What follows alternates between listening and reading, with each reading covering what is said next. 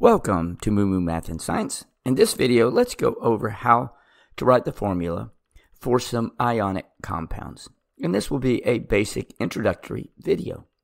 Okay, up first, we have a calcium ion with a positive 2 charge and a phosphorus ion with a negative 3 charge.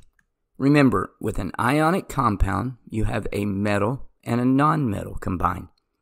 Calcium is a metal and phosphorus is a nonmetal. So we're going to write it. Remember, the cation, the positive ion, always goes first, and the anion goes second. So now what we need to do is we need a 0 charge. So an easy way to do this is just crisscross. And so we're going to take the 2 from the calcium and we're going to crisscross, and it will go with the phosphorus. And then the negative 3 charge, we are not taking the charge, just the number. And then when we crisscross, we take the 3 to the calcium. So it will be written calcium with a subscript of 3 and phosphorus with a subscript of 2.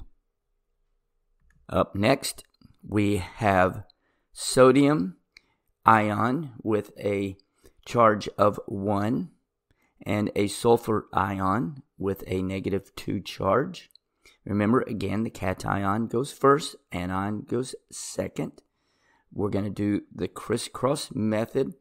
We're going to take the number 2 of sulfur, crisscross, and it goes with the sodium.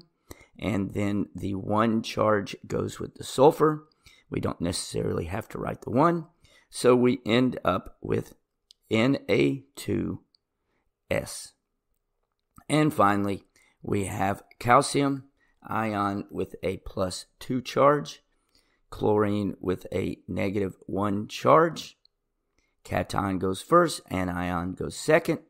We're going to do the crisscross method. When we crisscross, we take the 2 of the calcium, it goes with the chlorine. The 1 charge of the chlorine goes with the calcium. So we end up with a CaCl with a subscript of 2. Thanks for watching, and remember, kindness multiplies kindness. Be kind to someone today.